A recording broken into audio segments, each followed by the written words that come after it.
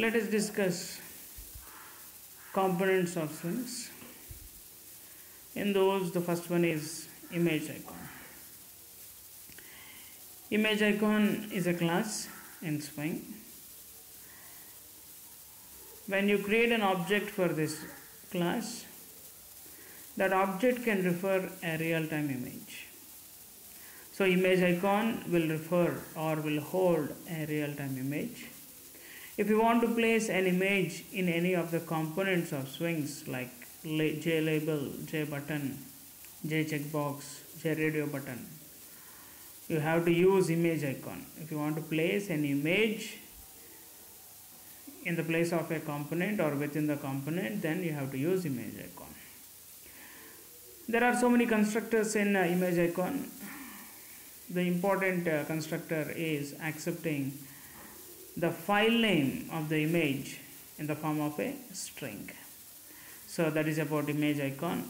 We can understand why when we go through one small program. And next component is JLabel. Label is an uneditable text. If you want to display a text to the user, then we have to use JLabel class. You have to create an object for JLabel class and add that object to the container like JApplet. Then a label, that is nothing but an uneditable text, will be displayed upon the window within the applet. Now when we look at constructors, there are so many constructors. Important constructors are three. One constructor accepts nothing. Second constructor accepts a string, that is nothing but the text which is to be displayed as a label. And the third constructor accepts an icon. That icon will be displayed as a label. Icon in the sense image icon. So an image can be displayed in the label in the place of text. If you want, you can use both text as well as icon also. These are the constructors of label. And next, methods. Though there are so many methods within JLabel class. Important methods are getText. If you want to get the text which is visible to the user, which is used as a text within the label, then we can use getText. It will return a string. If you want to change the text of the label, then you have to use setText. If you want to get the icon, then you have to use getIcon. Like that, so many other methods are there. Those methods are used to perform some operations on the label. Now when you look at this program, this is an applet. This is a JApplet. The first line is importing AWT package. Second line is importing swing package. And next one we wrote applet tag. And here in this there are three attributes. One attribute will provide the name of the bytecode. That's nothing but name of the class file. So JLabel demo is the name of the class. When you compile this class, it will generate another file with extension .class with the same name as class name. So here we are not writing .class, not required. .class extension is not required, but we have to write the name of the file. Name of the file is JLabel demo, and width of the applet is 250, height of the applet is 150. And we wrote that one in comment section. That is nothing but during the compilation applet tag will not be considered, but when you are executing the program within the applet viewer, then applet viewer will get the applet tag from the comment section. Now we are writing a class, public class JLabel demo, and it is extending JApplet, so JLabel demo will become an applet. Now we are overriding init method, public void init, and in this first statement is we are calling getContentPane method of JApplet. It will give the reference for the container of the JApplet. Now use that container object in order to add the components within the JApplet. When we move to the next statement, we are creating an image icon object. Image icon object is referring one image with name mic1.gif. Make sure that this program and the mic1.gif in the same folder. So we are creating an image icon. So an image is referred by image icon with the name II. And now we are creating an object for JLabel. JLabel, JL is the object reference, is equals to new JLabel, and we are passing three arguments to this JLabel constructor. One is Michael, that is nothing but the string which is to be displayed upon the label. Second one is the icon, image icon object, that will refer an image. So we are displaying an image as well as text. Along with that, we are telling the alignment of the label, how you want it. It should be centered or left aligned or right aligned. So this is one more constructor in JLabel. There are so many constructors. So till now we have seen 4 constructors. This is the 4th constructor.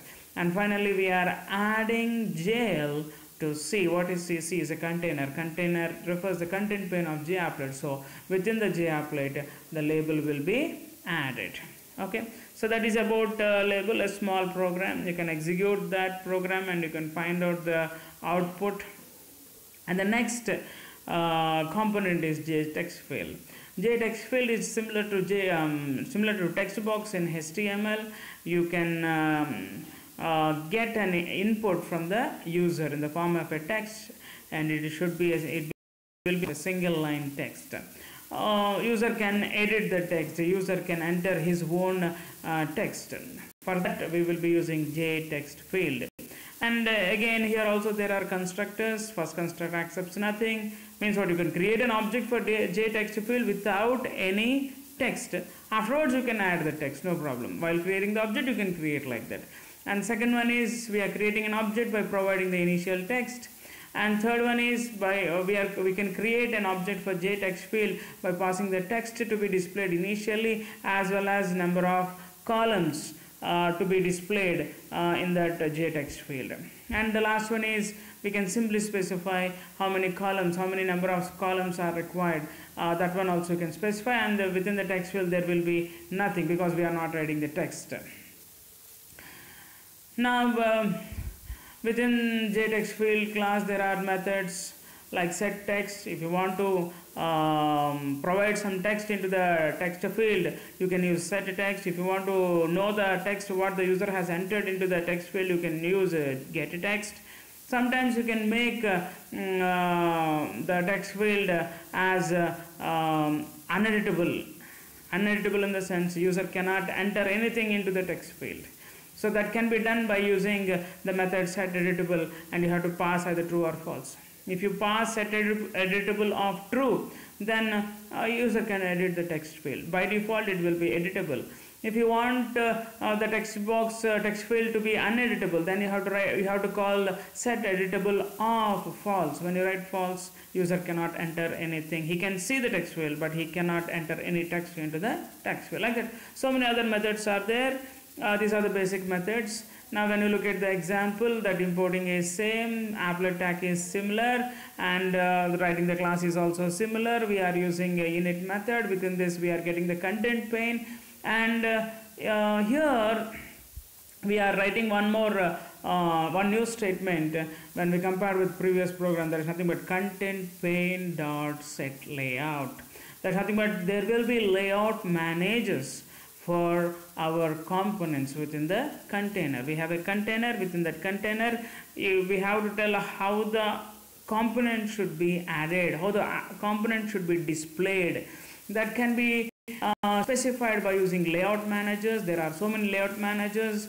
This concept is from AWT, and now you can use in this program we are using flow layout. Flow layout in the sense components can be added just like that, and each component will be added one after the other, right side of the if you add one component, afterwards if you add another component, that another component will be added next to the first component, next like that it will be added. If the screen is filled, then it will come to the next line. Like that again it will be added. If the screen is filled, then it will come to the next line. Like that it flows in one direction. That's why we are calling that one as flow layout.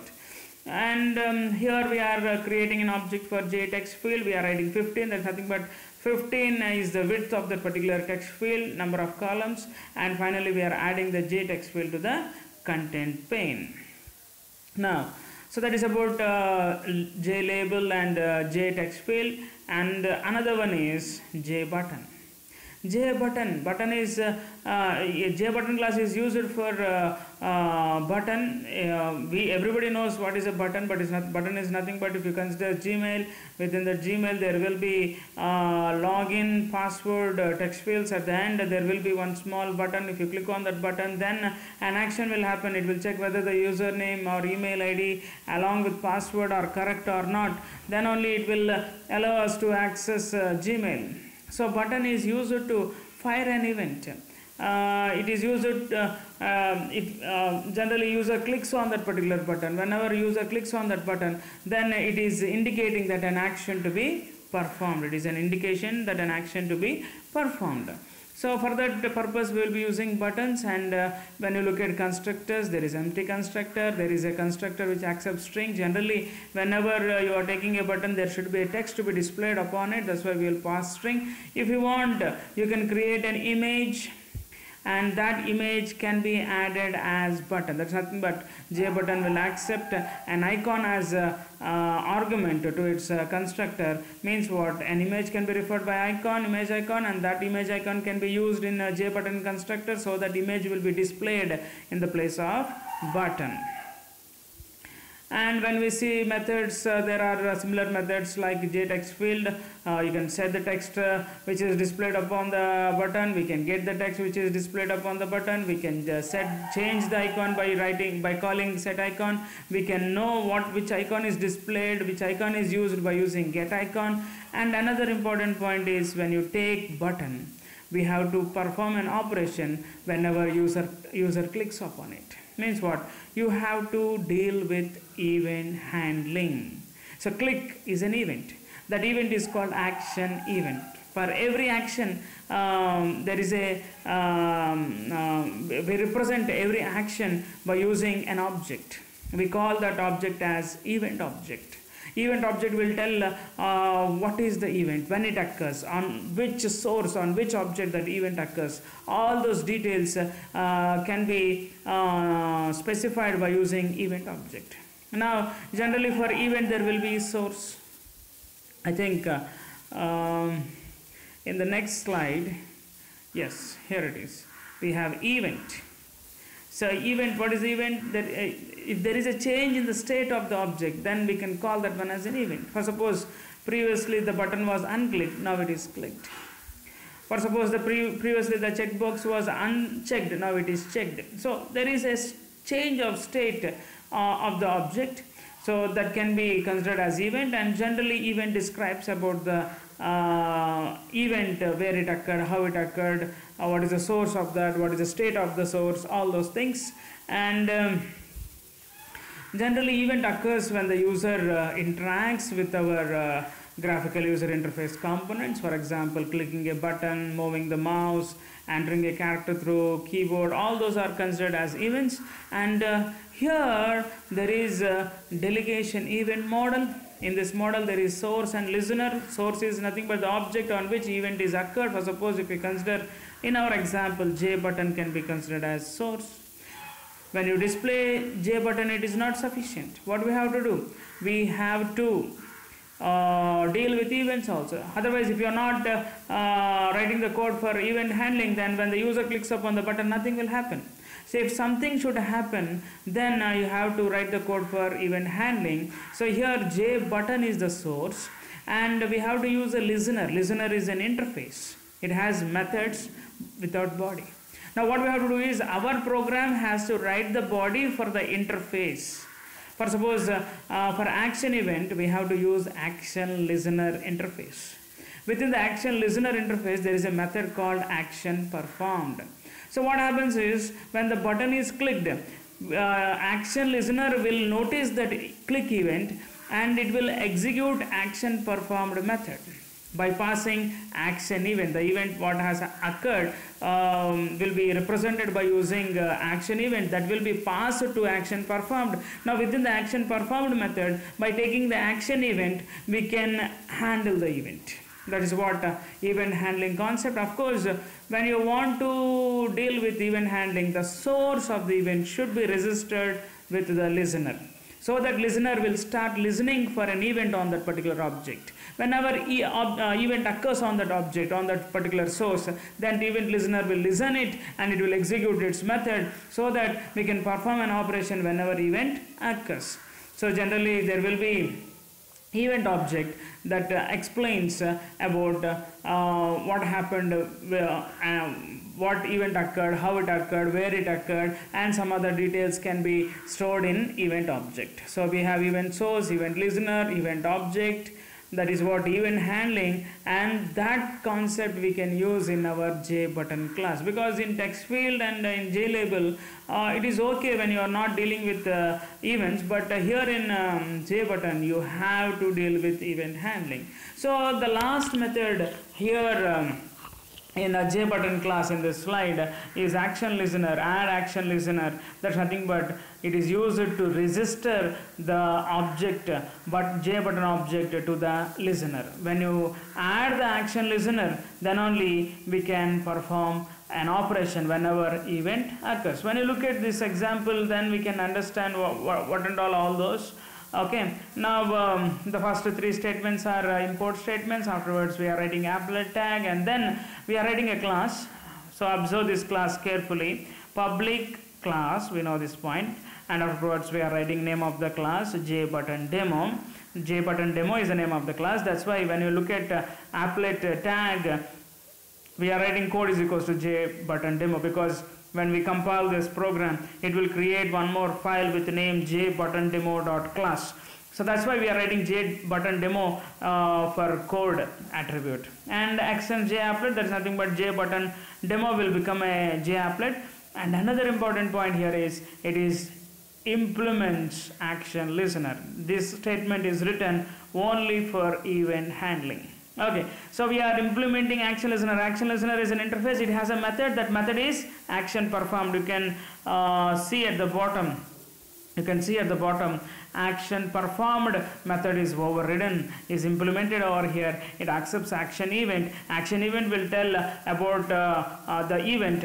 Now we can take that action event within this method. That is nothing but action event AE. So we are writing here AE dot get action command. That's nothing but we are using the event object to get the details about the event within the action performed. That's nothing but the method of the listener which we are implementing here, action listener.